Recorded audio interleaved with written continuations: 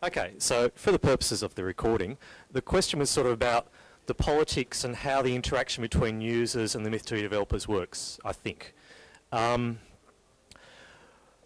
When I started with MythTV, it was mailing lists and CVS, and that was it.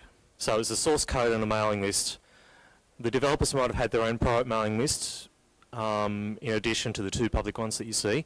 But basically, I found, like, the initial interaction I asked a question on the mailing device, on the developer list, and I got an answer back and it fixed my problem. That was good.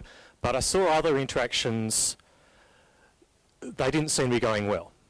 So I saw at the start it was maybe a difficult interaction for whatever reasons. Then I got on the FFmpeg developer list and I saw what very low-level projects have to do just to keep ticking over. So those who don't know about FFmpeg, there's about 9 developers, I think, all over the world. One major one in Germany. He's a bit of a code Nazi, I'll say. So, yes. So he's very good at looking at the very low-level stuff and optimizing assembly and things like that. But in terms of interacting with people who are submitting patches to the mailing list, pointing people towards a frequently asked questions list and stuff like that, because they're working on very low-level stuff and that's a very exacting thing, I think the sort of people who are working on that project have had to be very, very strict in their dealings with users. MythTV in a way has been like that, but I think the tools like the wiki, for example, but especially Track, has made that a little bit easier in terms of, yeah, I think the processes and the politics and the way the interactions are happening are improving. But yeah, you may like to comment on that at the end of this, or maybe at the forthcoming talk, the panel-y sort of area. Anyway, from 2004 till now, or why your patches get ignored. I'll start you on the history tour.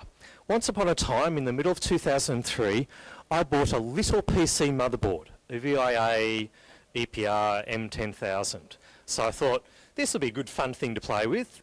It's got a low power processor, so I can build into a little, rack mount in my TV case at home. It's got a video decoder chip, so yeah, that'll be able to do great things with TV and video and stuff, and that'll be fabulous. Anyway, so mid-2003, by the end of 2003, Nigel tried Freevo because, well, it was just all too hard doing scripts and bits and pieces, and that was a nice Python front end that you customise and do stuff with. Freevo at the time promised the ability to record and play back TV. I never found the ability to record TV in Freevo. Maybe it was on some wikis and some mailing lists and people were exchanging scripts, but I never ever found it. Anyway, by this time I'd bought a couple of DVB-T cards and was having fun with firmware and drivers and documentation, and I think on one Saturday after about 5 hours I finally got a picture in MPlayer. It was very exciting.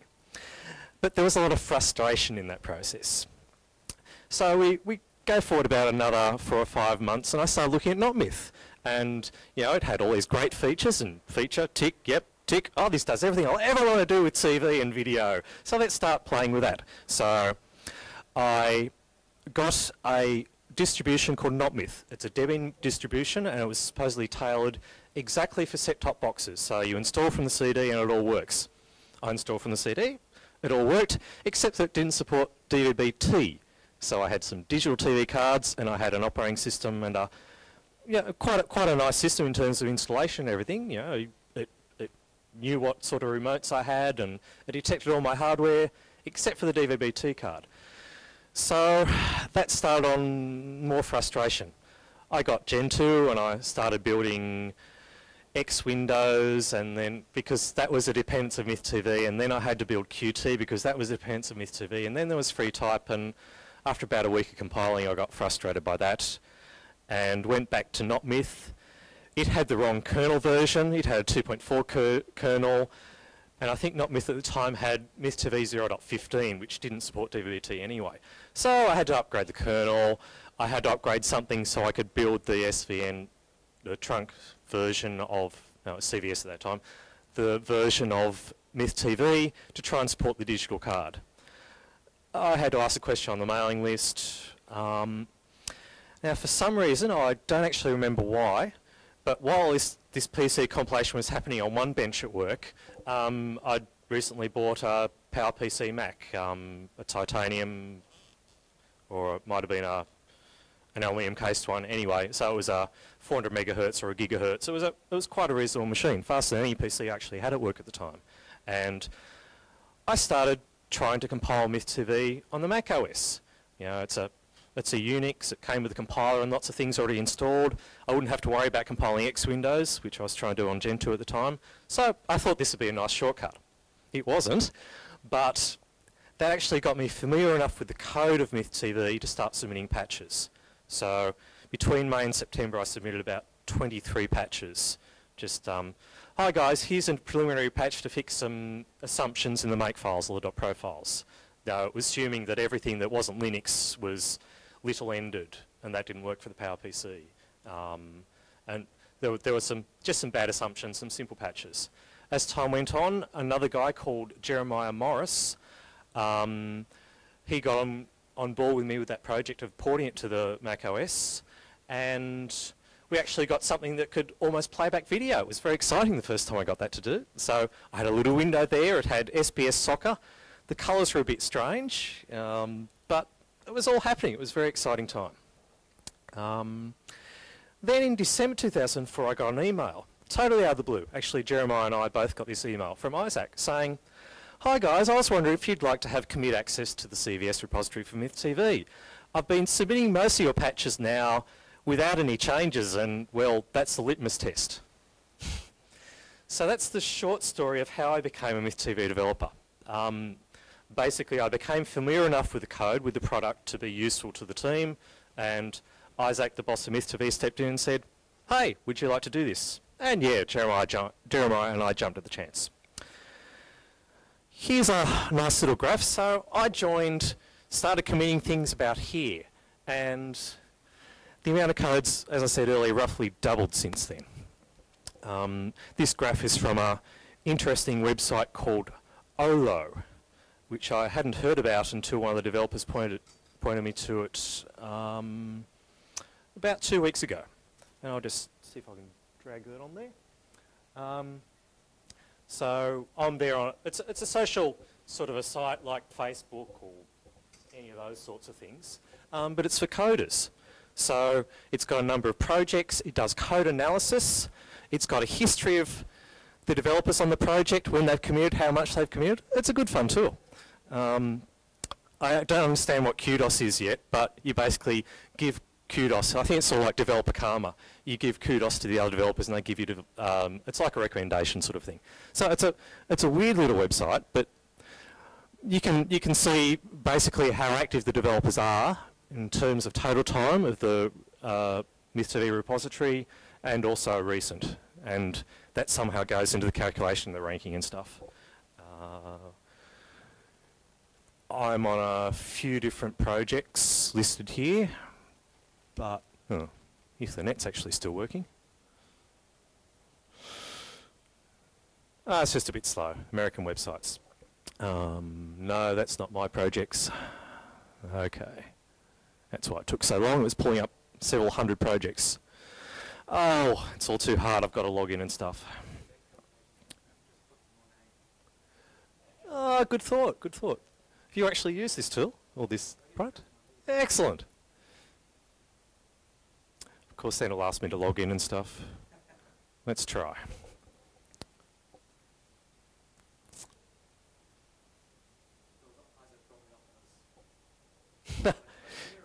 Well, yeah, by the look of that, he's been sitting around doing nothing for 4 years. Yes. Yeah, so it gives you fun little things. So for this project, it actually summarises the check-ins. I haven't been doing a lot.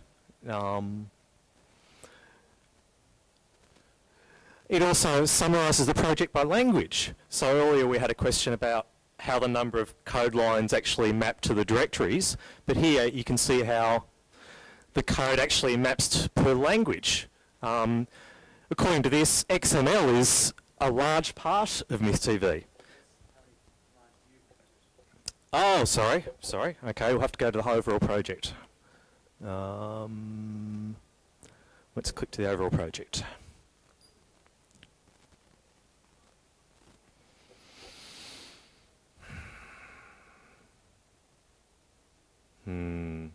Oh, there you go. You can see where the users are. Anyway, it's a very fun little site. I can't find the little graph I was looking for. Doesn't matter. Basically, it does a breakup of language for the project, and it says XML is a very large part of MythTV. It actually isn't. We just use it for configuration of the menus and stuff like that. It's not as if we're writing XML which does anything interesting. We're just using it as a replacement for a config file. But it's an interesting tool. Okay, source code. I mentioned a while ago, quite a while ago now, that we started with CVS. So when I joined the project, I'd go to work. Because work is behind a firewall, I wouldn't be able to connect to CVS, so I wouldn't be able to do any work there. I'd have to find a public internet, synchronize my CVS with the repository, do some programming. If I made enough changes or too many changes in a file and I wanted to roll them back, if I didn't have a backup copy, I'd have to find an internet access point again to do a CVS diff. That was all pretty frustrating. Until June 2005, the developers decided to change tools. Subversion is a wonderful source code management system. I actually started on RCS at my employer a very long time ago. Subversion just has so many nice features, I love it. Particularly, I can be on the train, I can find out the difference in the source code file I'm editing with the last version I synced, and I can revert it to that. So it's got enough stuff cached locally that if I really stuff up the source code tree, I can roll back individual bits of it without an internet connection. Wonderful stuff. Some people also do other tools on top of Subversion. They mainly do it because they don't have commit access, but they still want to contribute to the MythTV source development. So it's been a while since someone did it, but about 6 months ago someone created their own Git repository, synchronized it with the official MythTV Subversion, and started developing their own patches in their own repository. That means they could share their patches with people in a way apart from having to send tar files and having to synchronize those with the constantly changing source code in MythTV. So Git is a good tool in terms of being able to, I guess, layer on top of the official development of a project. Yeah, I like that. Like most projects, source code development happens in a sort of fairly linear way. There's a main branch, so I'll draw it on what's remaining of the whiteboard. Let's say this is when I joined. There'll be some changes. This might be a tag, which becomes 0.17. There'll be some more changes. Some of those will be rolled back into a fixes branch, so 0.17 fixes, etc. There'll be another thing that becomes 0.18, etc. Okay, so most projects and MythTV most of the time do development like that. There's a stream of the code which the developers mainly use, and people who are brave enough to use the experimental cutting edge stuff. And then there's stable tags and changes on top of that. When 0.20 came along, we did something interesting. So there was development happening in trunk, but we created a 0.20. And then Isaac said, let's actually freeze trunk and work on 0.20. That was mainly because, oh, he's going to press a button. It's only little. It won't go across far. It's a nice linear thing, so it fits under the under the screen. So Isaac said, let's actually freeze development on the main branch for a while and work on 0.20 because it had a few bugs. We'd created the tag, we'd pushed it out there. People were saying create tarbles. It was starting to go into packages that people were shipping, and there were enough bugs for it to be an embarrassment. So what he did was he froze that and he said, let's actually make this work on this. This meant that people who were building packages could get that a lot faster because they didn't have to wait for a version. So basically what happened is 0.20 instantly became 0.20 fixes for about a month. And because we didn't want to duplicate effort, instead of what usually happens, which is fixes in the main branch went into one of the trunk branches, these actually got copied back to the main branch, which was, I've never heard of that happening in any source code development project or system. It may never happen again. But in that situation, it actually worked really well. So that's what I mean by branch merging has sometimes been backwards. It's actually gone from the thing which was meant to be the most stable one, that became development for a while, and then it was reincorporated back into the main branch. Very bizarre. Okay, bug reporting. As I mentioned earlier, when I joined, there was just mailing lists. I don't remember when it was in 2005, but someone said, Subversion's a great product, we should also investigate this track product. And the manufacturers of that, I can't remember the name of them, they were, thank you, they were very kind to give the MythTV website developer, whatever, a license to run that. And the combination of that, of track and Subversion has been very, very good. Mainly because of the way they integrate together. I think I'll get onto that. No, I don't get onto that next slide. I better say it now.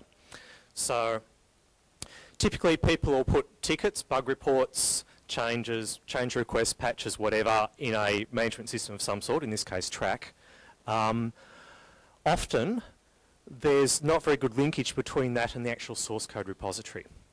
It can be fixed with some customization, some scripting and whatever, but usually that's not a very good linking. Between Subversion and track, there's some things that you get for free, some automatic features which are very nice. So if I'm editing here in VI or whatever I'm using and I'm happy with this change and I want to commit to the repository, Subversion commit file, like all source code management systems, it has up the editor, it puts a little banner saying, what is this? These are the files you're committing.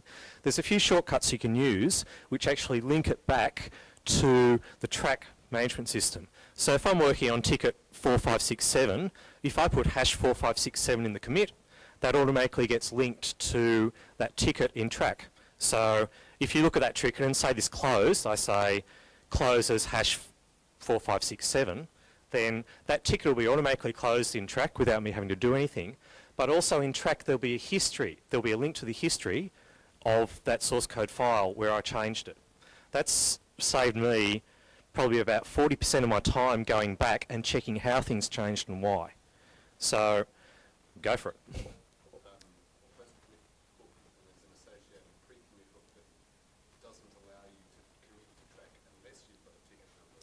Yeah. Oh, okay. I thought it was part of the standard product. There you go. Well, yeah. Oh, it's shipped with it, but yeah. Cool. Yeah. Excellent. Fabulous. Yeah. What can I say? It's a fabulous product. I love it. So yeah, that hook, which actually works both ways between the source code management system and the fault or the change management system, has been very, very good. A great time saver for me. Track is fairly busy. We're up to ticket number 6,000 today, which I guess is a sense of pride in that we've got through a lot of tickets, but it's also a sense of concern because are all of those bugs, have there really been that many bugs in the product I've been working on? How many of those were just closed because the developer said there wasn't enough documentation to support it, rather than spending the time going and interacting with the user? Often they don't actually give an email address or anything, so we can't interact with them, but sometimes they do, and we don't have the time to chase them up. So it's a sense of pride and a sense of concern, I guess, that we've gone through 5,400 and something tickets. That said, there are 520 active at the moment, and there was one closed today. So life goes on. I'm at a conference, other people are checking code, fixing bugs, adding features. It's all good. Oh yeah, I said at the start why your bug gets ignored. Well, part of the reason it gets ignored is that there's 520 open tickets. Not all those are faults, not all those are urgent, and the track product helps us manage those a little bit, but ultimately that's a lot of stuff to get through. There's only so many developers and so much spare time. Nearly at the end of what I was going to say, knowing the code. So I mentioned in the earlier talk, MythTV is a very complicated product. I'm actually not a very good C++ programmer, so when I went through uni I learnt C and Fortran and Occam and Smalltalk and none of this fancy object-oriented stuff. Like Smalltalk was the most object-oriented language I ever learnt at uni. So I've had to do the hard yards in trying to learn C++. Part of that's been through playing with MythTV, but I'm still not comfortable with the language, so my development and my bug fixing is sometimes very slow. I don't know the difference between a virtual function and a pure virtual function. Well, I do, but I don't know why you use one in preference to the other. And that's a bit of a problem when I'm designing new classes and what have you. So I have to be fairly slow and methodical and sometimes ask the other developers, does this seem sensible? But knowing the code. So the more you or I can delve into the code, understand how the classes all hang together, the better. The faster we can fix bugs, the faster we can add new features, whatever it may be. I mentioned earlier Doxygen documentation. So Doxygen is a source code parsing tool. It usually automatically parses C++ methods and functions and gives you a nice function call graph and gives you a link to the source code.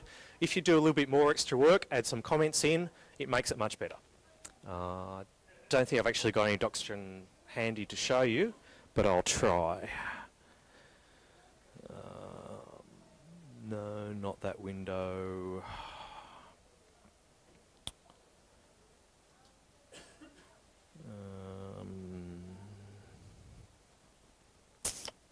Pardon me for a while I troll through links. Okay, local Doxygen, love it. Okay, so this is my local build of the developer documentation on my local machine. It's a command that takes about half an hour to troll through all the source code, and it builds basically, where's my mouse? A huge list of classes. So they're all the named classes that MythTV locally defines. If you want Doxygen run to run for about an hour, you can also add the Qt source code in there. The class gets a bit long. These bits and pieces are just special tags that we've added in one source code as a comment with some quick little links. So it's a fast way to find stuff. Let's try one I've worked on. So this tells you what individual MythTV commands do when they start up, where they get all their runtime assets, all their config files from, etc. So there's a mixture of documentation in here. A lot of it may be better on the wiki, but I like having it in the source code. It's just my preference. Get rid of that one, back to you. So Doxygen, knowing the source code. The other thing, another good thing to know is the trends of where the source code's going. That's a little bit harder. Some of the developers use the wiki or OLO to report what they're working on, what their priorities are. I never have enough time to do that, so I tend not to, but I sometimes announce things on the mailing lists or in track tickets about things I'm working on. They'll often look like suggestions, so if I'm fixing a bug, I'll say something, okay, this has fixed it for now, what I really should do is blah, blah, blah, and blah. That might be a restructuring or an updating of documentation or whatever. But yeah, the other developers are a bit better with that in terms of announcing, well, having a plan, I guess, and working on it. Complexity. I've mentioned a few times it's a complicated product. That's, I think, the main reason why things don't get fixed faster. It'd be nice to say that you can just re-engineer it and make it easier to work on, but the people who need to do that re-engineering are busy fixing the bugs and slowly enhancing it both structure-wise and feature-wise as well as they can. Throwing more developers at the problem doesn't usually help. There was a famous book called The Mythical Man Month. Double the developers, I think it was 4 times the time spent total on the project. So, sadly, just throwing more resources at a problem doesn't often help. There may be an optimization function there where you suggest that to Isaac. Send him an email saying, Nigel saying complexity was a problem. Take him away from the product and it will work better. Knowing the developers, you saw the OLO list of developers before, but basically Isaac's the guy who's been with the project from the start. He's given good direction a few times during my working with the project. He and Daniel, but he recently in particular been working on some optimizations. Why is this screen, particularly in the new Myth UI, take 30 seconds to load if I've got 400 recordings? So yeah, drilling down to the classes, the construction sequence for those, trying to speed it up a little bit. Daniel, he actually got some funding once upon a time to work on the recorder stuff. So he tends to focus on how MythTV records and plays back things, things like channel scanning fixes that people have committed, mainly because he's more comfortable with that part of the code. I don't think he's got any particular passion for it. I find that part of the code of Warren, but good on him if he wants to work on it. Stuart and Isaac. Isaac's had a ticket for revamping the UI for 3 years. Stuart has been doing a lot of work on that recently, making the screens prettier, but also taking away some of the hard-coded assumptions in some of the screens. So a lot of you who've got MythTV, you've been looking at the watch recording screens. It's a fixed format. Down the left-hand side, there's the categories of recording.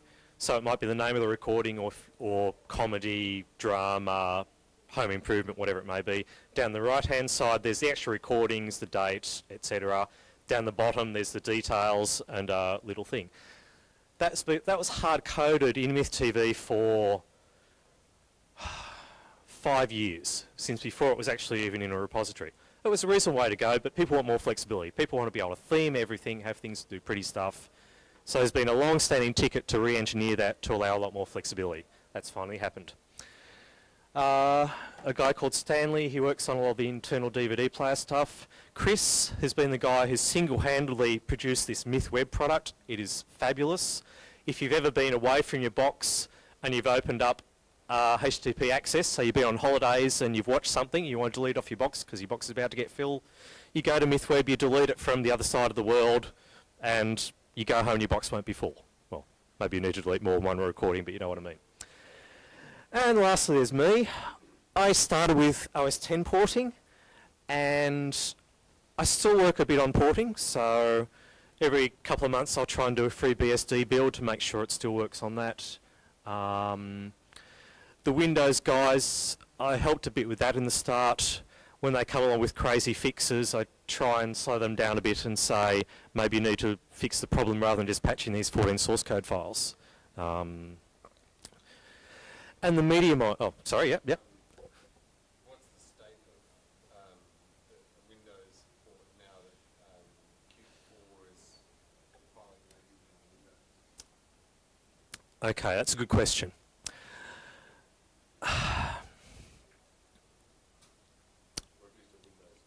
Yeah, how do I answer that? Okay, the Windows guys want it all rather than just focusing on the Myth front end, which is frustrating me a little bit. But they may eventually get a Myth backend that can do more than just sit there and list for connections and do nothing. So good luck to them if they work out how to make it record. Basically, there's a build script that was produced that did, and I think still does, build a Windows front end. That's 0.21 fixes, so it's only using Qt3. It has local patches in it for Qt3 to get it to all compile. Qt4, yes, it does compile natively on Windows. Yes, it should fix all the problems. No, it doesn't. So there are bugs in the build environment part of Qt for Windows that I've submitted bug fixes back to Trolltech. They've basically ignored them. That frustrates me, but it's their project, it's their life. So the trunk version of that Windows build script also has to do some patching for Qt4. Last October, November, the Windows front-end builds were briefly working on trunk, and then a whole lot of structural changes happened, and then the MingW guys upgraded from 5.13 to 5.14, which took away some symbols, which mean a lot of things like free type and whatever do not build cleanly on Windows anymore. So that's what I mean about working the problem rather than patching 15 or 16 source code files. You can patch one full source code file in the text rendering library, and then you can go and patch 15 in MythTV.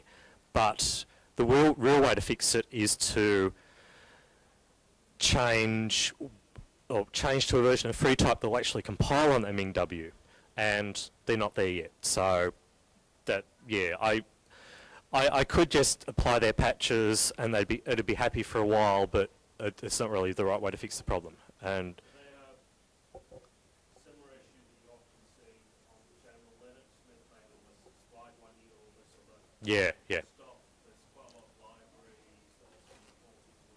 that Yeah, correct. So there's a fairly large set of dependencies. Like it's not huge. It's 5 libraries sort of thing. Well, 5 products in Qt.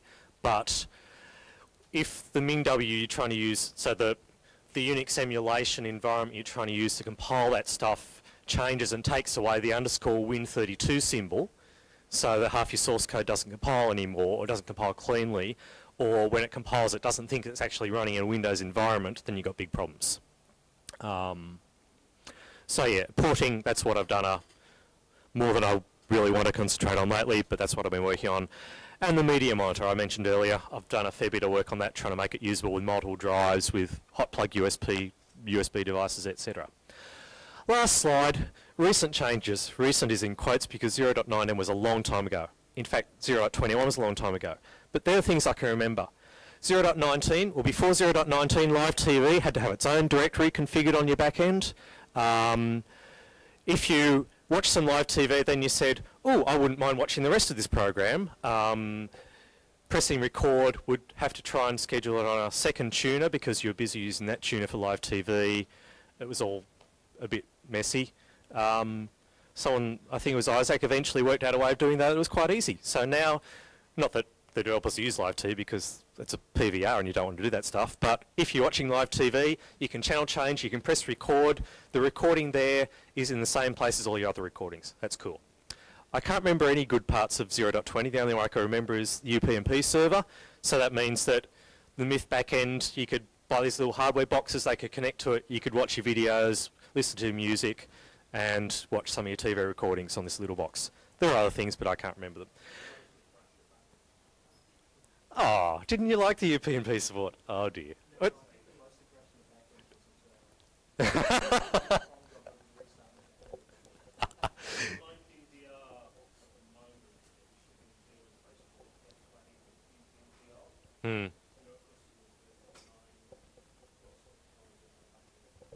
Cool. 9 months is good. The most I've managed is about 4 or 5 months. That's good. So yeah, 0.20, we'll forget about that, it's too long ago. 0.21, UPnP auto-config, so your front end should automatically find a back end or a number of back ends and you get to choose which one to connect to. Storage groups. My machine at home was on 0.19 for nearly 2 years because it was being used all the time and I didn't have time to bring it down to copy all the recordings across to a bigger hard disk and then bring it up. Storage groups, you can now magically add another disk or a number of disks. The back end, hopefully in an egalitarian algorithm, has your recordings across those multiple disks. It's all nice. Multi-rec. Who has heard or tried to use multi-rec on MythTV? Okay, a reasonable number. I've actually only recently tried to be brave enough to use it. I thought enough of the bugs were out.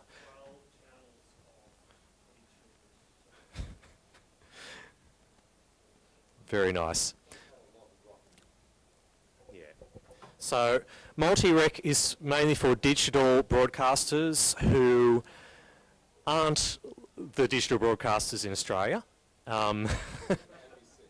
Yeah. Okay. So worldwide digital TV, most of them they transmit more than one channel per frequency. In Australia, for some reason, the broadcaster decided that they couldn't do that. They wanted their guaranteed large bandwidth allocation, and they're only going to show you their stuff on it. And then the government forced them to play high def and low def on that same channel at the same time, and it's all a big mess. But basically, multi-rec in other countries, and to a certain extent Australia, means you can record more than one thing from one tuner card. It's quite sweet. As long as they're on the same multiplex. And so that's not terribly useful when Channel 7 and Channel 7 HD are showing the same thing, but since about a year ago, a few of the broadcasters started showing different things on their high def versus their standard def channel, and it's been a little bit handy.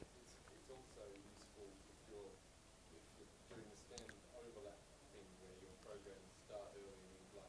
Yep. Because you can record the same multiplex twice. Yep. So the same.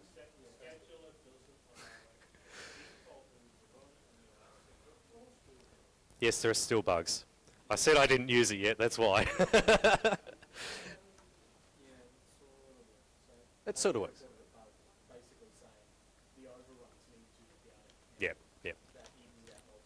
Yep. Australia's a bit unique in that Australian users have to set it to record 5 minutes early and 20 or 30 or 50 minutes late because the mongrel broadcasters can't even read the time basically. Or they want to cram more ads in or whatever they do. New Zealand's bad. Yeah, yeah. Yeah, yeah. And also stop people from changing channels. When there's something on Channel 9 at 8:30, we'll make our 7:30 program run 20 minutes late. Bastards. Anyway, background music was in 021 as well, so the horrible music, much maligned plug-in, when you exit it now, it can actually play music in the background for a slideshow, or if you want to troll through the TV guide or whatever. Sadly, 021 needed a newer MySQL. Since then, we've moved to Qt 4.3, and about a week ago, or a week and a half ago, 4.4, because we've started using, it's not required, but it's needed for one of the screens, which now uses a built-in web display browser thingy. Ask me about that if you really care. There's experimental multi-core decoding of H.264. It doesn't seem to make much difference, but yeah. So it's not incredibly useful, but people are thinking about it. And within the last month, we've had VDPAU support added incredibly quickly. I don't know how. I thought it'd be months, but basically some drivers became available, and before the underlying FFmpeg guys got to make it happen, it was added in MythTV. I don't know how. It's fabulous.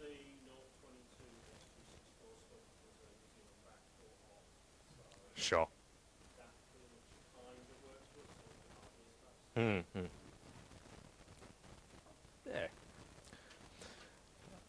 Fast hardware is usually the easiest way to go. What can I say? Anyway, VDPAU, new user interface. Let's see if I can get this to work. Not everyone would have seen this. I haven't played with it much, but let's look at a new theme. This is one that was committed about a week ago. It's an official theme. It's not in the themes plugin, it's in the MythTV source, so it's likely to be very well supported and maintained. It's a little bit slow because I haven't got the latest optimization fixes that Isaac committed 8 hours ago. I don't know why. Program guide, upcoming recordings.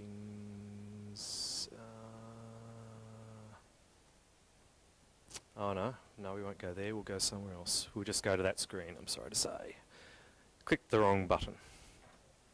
So, remember I was talking to you earlier about the very hard-coded way that recordings were displayed. It was the categories down the left, the recording listings down the right, and the little snapshots down the bottom. Well, we've got, my box has only got a few different recordings on it, but that shows you, this is basically just defined in a theme. So there's an XML file somewhere that says there's an element across the top which is a menu linked to this item in the code. There's this display scrolling thing that goes big in the middle, highlighting the one you're looking at. Then there's additional status information down the bottom. If I had more recordings and more information and more flags, it'd look much prettier. But we're getting there. That's a lot more flexibility, and it means that some users will be a lot happier because they'll be able to make it beautiful, and some people won't care less, and that's cool with me too. That's all the pretty